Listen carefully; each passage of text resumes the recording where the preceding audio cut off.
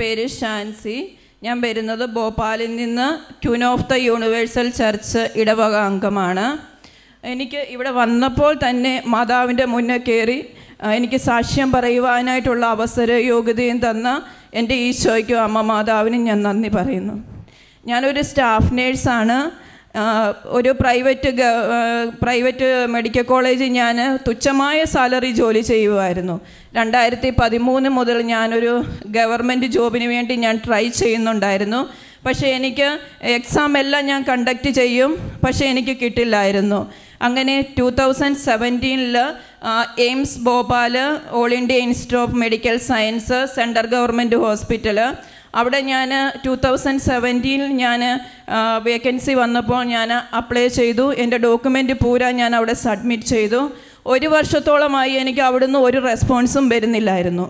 അങ്ങനെ 2018 ഞാൻ നാട്ടിൽ വന്നു. നാട്ടിൽ വന്നപ്പം എൻ്റെ ഗ്രാൻഡ്മ എനിക്ക് ഞാൻ പോകുന്നതിൻ്റെ തലേദിവസമാണ് ഞാൻ അവിടെ ചെല്ലുന്നത്. അപ്പോൾ എൻ്റെ ഗ്രാൻഡ്മ എനിക്ക് കൃപാസനത്തെക്കുറിച്ചും ഒരു ന്യൂസ് ലെറ്റർ എനിക്ക് അമ്മ മാതാവിൻ്റെ ഒരു ന്യൂസ് ലെറ്റർ എനിക്ക് തന്നു. അതുമായിട്ട് ഞാൻ പോയി വീട്ടിൽ പോയി ഞാനത് വായിച്ച് ഞാനത് യൂട്യൂബിൽ കൂടെ ഞാൻ അച്ഛൻ്റെ പ്രെയർ കാണാൻ തുടങ്ങി. ഓരോ എപ്പിസോഡും ഓൾഡായിട്ടുള്ള എപ്പിസോഡ് ഞാൻ എടുത്ത് കാണാൻ തുടങ്ങി. അങ്ങനെ ഞാൻ ക്യാൻഡിൽ ദ പ്രെയർ റിക്വസ്റ്റ് ഇട്ട് പ്രാർത്ഥിച്ചു.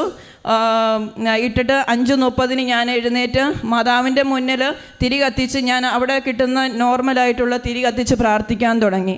അങ്ങനെ ഞാൻ 15 ദിവസത്തോളമായില്ല എനിക്ക് എയിംസ് ഭോപ്പാലിൽ നിന്നും കോൾ വന്നു. ഇൻ്റർവ്യൂവിന് വേണ്ടി ജൂലൈ 2-ാം തീയതി ഇൻ്റർവ്യൂവിന് വേണ്ടി ചെല്ലാൻ വേണ്ടി. അങ്ങനെ ഞാൻ ഇൻ്റർവ്യൂ അറ്റൻഡ് ചെയ്ത് എനിക്ക് ഭയങ്കര ടഫായിരുന്നു. ഞാൻ ഓർത്ത് എനിക്ക് സെലക്ഷൻ കിട്ടത്തില്ല. ഓറൽ ഇൻ്റർവ്യൂ ആയിരുന്നു, റിട്ടൺ ഉണ്ടായിരുന്നു. ഒന്നും എനിക്ക് നല്ലപോലെ പെർഫോമൻസ് ചെയ്യാൻ പറ്റിയില്ല.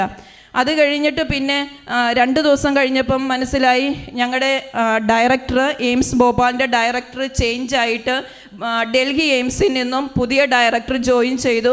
ആ വേക്കൻസി ക്യാൻസൽ ചെയ്തു ഇൻ്റർവ്യൂ കഴിഞ്ഞപ്പം.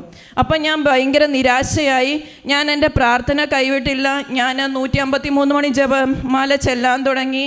അങ്ങനെ ഞാൻ കണ്ടിന്യൂ ആയിട്ട് എൻ്റെ പ്രാർത്ഥന ഒന്നുകൂടെ തീക്ഷ്ണമായിട്ട് ഞാൻ പ്രാർത്ഥിക്കാൻ തുടങ്ങി. അങ്ങനെ ജൂലൈ 28-ാം തീയതി എനിക്ക് കോൾ വന്നു. എയിംസ് ഭോപ്പാലിൽ നിന്നും ഇൻ്റർവ്യൂ സെലക്ട് ആയിട്ടുണ്ട് ഡോക്യുമെൻ്റ് വെരിഫിക്കേഷന് വേണ്ടി ചെല്ലാൻ വേണ്ടി. അങ്ങനെ ഡോക്യുമെൻ്റ് വെരിഫിക്കേഷൻ കഴിഞ്ഞപ്പം തന്നെ എൻ്റെ കയ്യിൽ അപ്പോയിൻമെൻറ്റ് ലെറ്റർ കിട്ടി. 4 ഇരട്ടി സാലറിയോട് കൂടിയ എനിക്ക് നല്ലൊരു ഡിപ്പാർട്ട്മെൻറ്റ്, കാർഡിയോളജി ഡിപ്പാർട്ട്മെൻറ്റിൽ തന്നെ എനിക്ക് ജോബ് ലഭിച്ചു. എന്തു പറഞ്ഞാൽ സ്റ്റാഫ് നേഴ്സിൻ്റെ ഒരു ജോബെന്ന് പറഞ്ഞാൽ 3 ഷിഫ്റ്റാണ്. അത് നമുക്ക് മോർണിംഗ് ചെയ്യണം, ഈവനിങ് നൈറ്റ് ഡ്യൂട്ടി ചെയ്യാൻ തുടങ്ങിയാൽ പിന്നെ നമുക്ക് സൺഡേ ഓഫ് കിട്ടത്തില്ല, പള്ളിയിൽ പോകാൻ പറ്റത്തില്ല.